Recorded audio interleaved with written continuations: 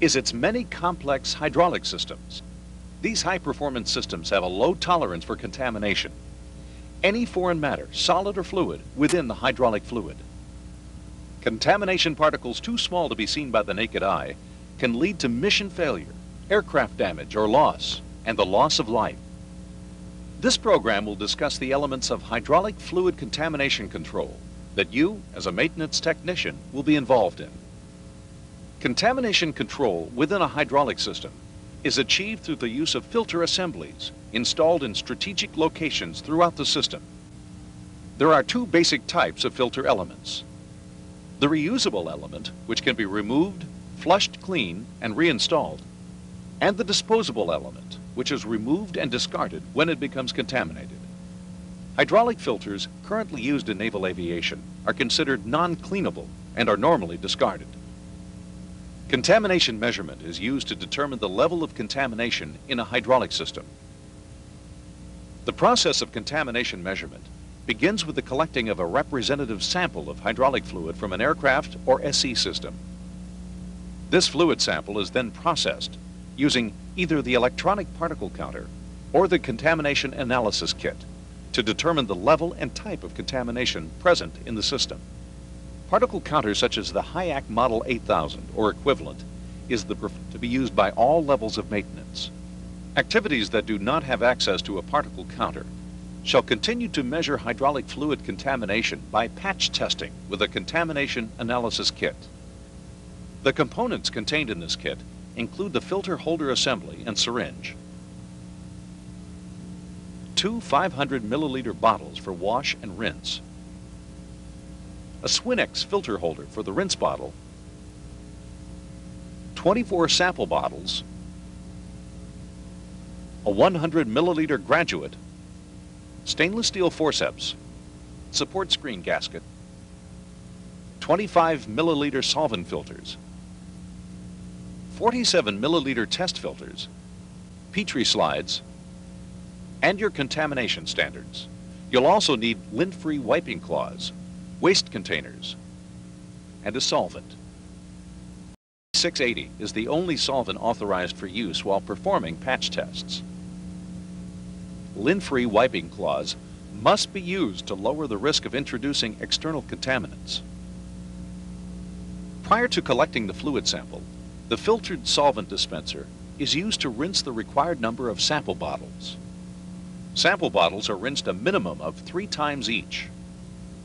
After the bottles have been rinsed, the external threads of the bottles and the internal threads of their caps are washed with filtered solvent. The caps are then replaced on the bottles. Prior to processing, visually inspect the sample for water content. A hazy or pink appearance is an indication that water might be present. Verify by allowing the fluid sample to remain motionless for at least 10 minutes. Water can be recognized by the formation of droplets, usually settling at the bottom of the fluid sample bottle. If water is observed, take another sample from the system to verify the indication and initiate corrective maintenance. Sample analysis is conducted in a clean, well-ventilated environment. Start by assembling the filter holder assembly. Connect tube and adapter to the vacuum part on syringe to the filter holder assembly base.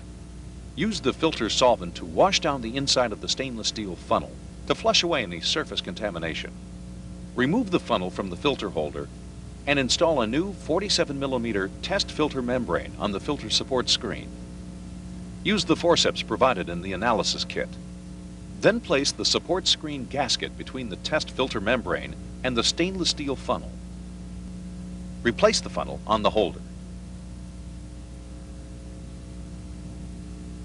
Using the filtered solvent dispenser, repeatedly rinse the inside of the graduated cylinder to remove all possible contaminants. Pour out any residual solvent. Measure out approximately 15 milliliters of filtered solvent using the clean graduate. Next, pour it into the funnel to pre-wet the filter membrane. Shake the bottle of sample fluid to distribute its particulate content. Then pour exactly 100 milliliters into the graduated cylinder and discard the remaining sample fluid. Pour all of the 100 milliliters into the funnel. Using the filtered solvent dispenser, wash down the inside surface of the graduated cylinder with clean solvent until the graduate contains approximately 100 milliliters of fluid. Operate the syringe in a slow pumping manner, drawing a vacuum until sustained filtration of the fluid is indicated by a steady drop of the fluid level in the funnel. As soon as the fluid level has dropped enough to allow the addition of 50 milliliters of solvent, pour half of the contents of the graduated cylinder into the funnel as the filtration continues. If necessary, operate the syringe again to maintain sufficient vacuum for filtration. Carefully observe the filtration process in the funnel. When the fluid level drops to the narrow neck of the funnel, pour the remaining contents of the graduate into the funnel. Pour the contents so as to wash down the inside of the funnel, while ensuring that the solvent is not poured directly onto the filter membrane. When filtration is complete, remove the funnel only and inspect the filter surface. If the filter shows a pinkish color, indicating the filter membrane still has a residue of hydraulic fluid, replace the funnel and direct a stream of clean filtered solvent against the walls of the funnel until fluid reaches the top of the tapered portion. Operate the syringe to initiate filtration and allow all of this fluid to pass through the filter. Upon completion of filtration, disassemble the filter holder and remove the support screen gasket and test filter membrane using forceps. Deposit the patch in an uncovered Petri slide and allow it to dry thoroughly in still air before putting a cover on it. Visually compare the test filter with the standards provided in the analysis kit. Matching the degree of lightness or darkness will enable you to determine the class level of contamination. The maximum particulate level acceptable for naval aircraft is Navy Standard Class 5, and related SE is Navy Standard Class 3. Visible particles on the test filter membrane sampling technique. It will be necessary to collect a new sample and repeat the analysis using extreme care. If the same indication persists, the system shall be rejected. If visible free water is observed on the test filter, you must retest the system. If these water indications persist, the system shall be rejected.